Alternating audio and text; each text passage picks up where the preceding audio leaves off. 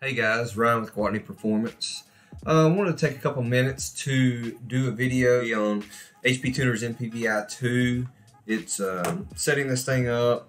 Primarily, we're doing this for our remote tuning customers.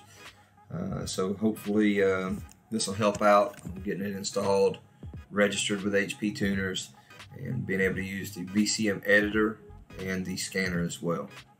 So first thing you want to do, take your MPVI2 and unbox this unit. So it's packaged nicely.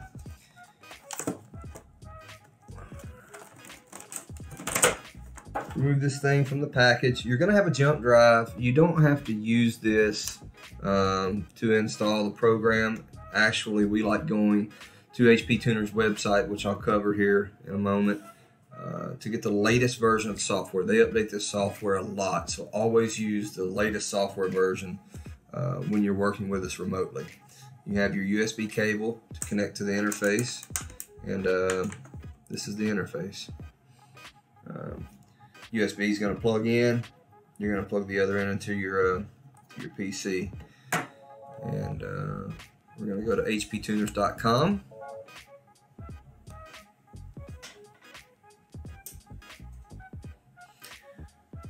You're going to have to register your account over here on the right side. If you've never logged in before, it's basic information, username, password, name.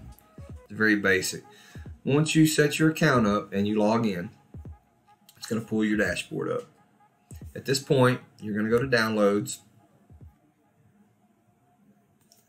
and you're going to download VCM Suite and VCM Suite Beta. We use the beta software for remote tuning. We use the beta software on most of the jobs in the shop. Be sure to install both of these. You've got your MPVI2 drivers, and you're not going to have to worry about MPVI1 drivers because the MPVI original device is phased out. You can't even buy those anymore unless you find those used.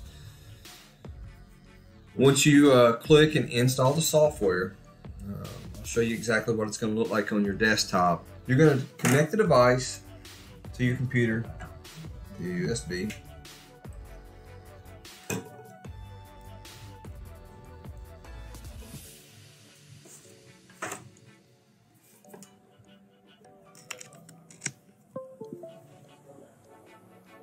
I'm going to open up the beta software.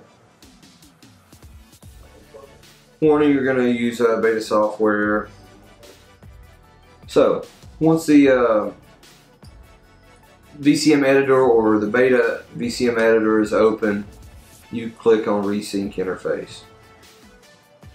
You need to be connected to the internet for this. As you can see, it's programming this device right now, getting it ready for use. Firmware update completed. Hit OK. Easy as that. Now the device is actually ready for use, but you're not ready yet. You need to register your device now on HP Tuner's website. You're going to go to Help. You're going to hit MPVI2 verification code. Now you can see this is the serial number of this particular device. It's a verification code. You're going to take your verification code for your cable. You're going to copy that. You're going to go back over here to HP Tuners. Go to your dashboard.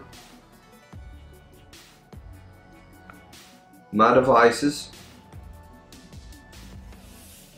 And you're going to scroll down to MPVI2. Put your device serial number in, verification ID that we just copied, and import that. These devices don't come with any credits. Reason being, some vehicles take 2 credits. If you do the fuel pump or fuel supply control module, that's an additional credit, so you may need 3 if you want to do that. 2017 and newer GM need additional credits. You need 4 for the ECM. Plus the TCM if you send it off to be unlocked on the 8-speed, 17 and up, or the 10 speed.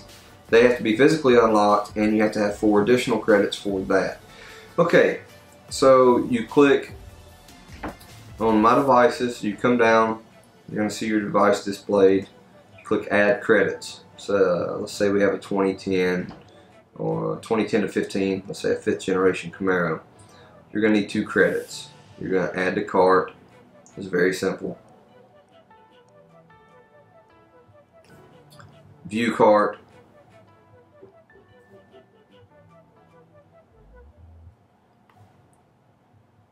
You're going to make that purchase. Proceed to checkout. You're going to carry that purchase on out. Once that purchase is complete, you now own those credits. To retrieve those credits and put them on this device, you simply go to Help and you resync the interface again. It will resync with the credits and it will tell you that the credits are added and you're basically ready to go.